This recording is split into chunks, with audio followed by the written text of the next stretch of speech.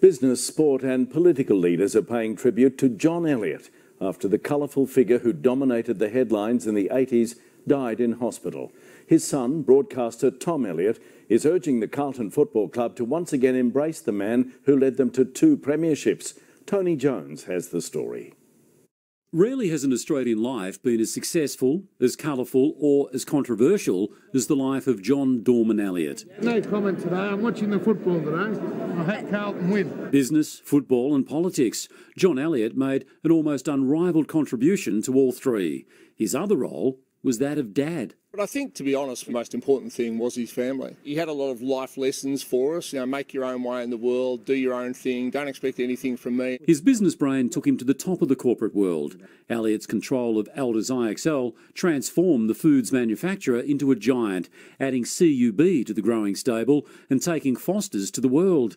His business acumen had him once touted as a future Prime Minister. The party wasn't in good shape federally, and there was a push to get him into Higgins. Already installed as federal president of the Liberal Party, parachuting Elliott into the safe seat of Higgins would have been the first step to the Lodge. Oh, we're certainly going for the leadership. The man who currently holds the key to the Lodge, Scott Morrison, today saying, "Big lives always have their critics, make their fair share of mistakes, but mostly there is something about them that capture their times." John Elliott was a larrikin and a larger-than-life figure, a very proud Victorian who made a huge impact on the sporting world, on the corporate world and on the political world. He was part of that generation of the 1980s, the entrepreneurial generation.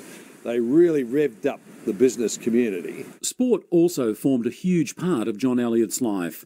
Melbourne Cup Day had him rubbing shoulders with royalty, a prince and princess on this day in 1985. But it was at Princes Park where Elliott's true sporting passion was to be found.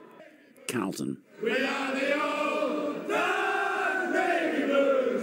For 20 years he presided over his beloved Blues, celebrating 2 premierships. If we lost, he wouldn't come down the rooms. If we won, he was front and centre. So he demanded success, and I suppose that's what rubs on all us blokes that knew him in the early days. The description of John would be that the Carlton blood, in a real sense, ran through his veins. But Elliott's days at Carlton didn't end well when the club was penalised heavily for salary cap breaches.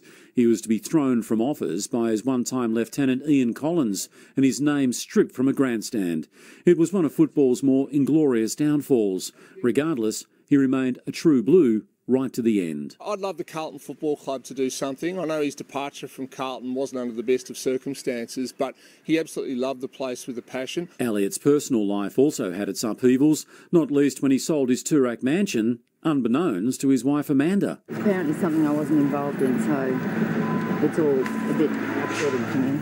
He was a dream for cartoonists, that large nose accentuated on sketch pads right around the country. But the satire didn't end there. Pig's ass! Elliott was keen to set the record straight when it came to that now famous catch cry. I never said it once in my life. In remembering John Elliott, it's near impossible to shy away from the controversies his quest for success garnered.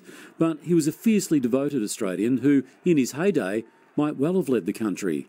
Although one suspects, as he slipped away last night, John Dorman Elliott did so with not one regret. I don't spend any of my life worrying about what might have been. Tony Jones, 9 News.